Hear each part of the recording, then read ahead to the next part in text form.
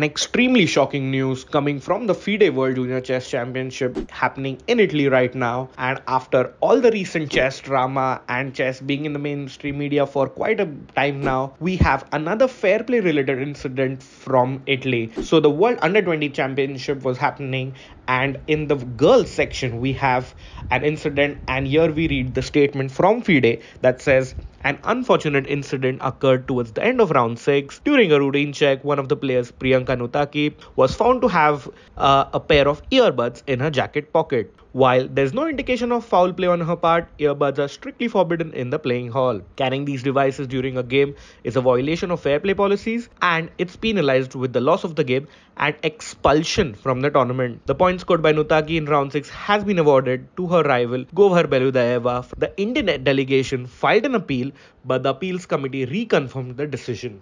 So that was the statement from FIDE, guys. Let us know what do you think in the comments below. And guys, just a gentle reminder that please read the rules and regulations of the tournament.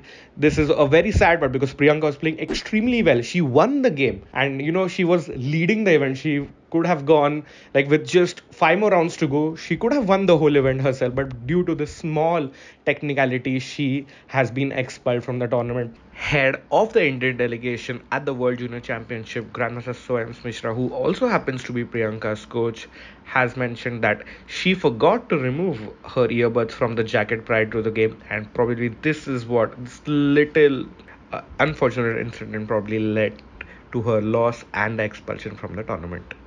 Another reminder that Grandmaster Adiban the Beast also lost a point because he was wearing a watch in one of the recent national team championships. So guys, there you go. Please be careful. Please check the rules and all the fair play policies before you play online, offline, wherever it is. Stay safe and play chess and fair chess. Thank you.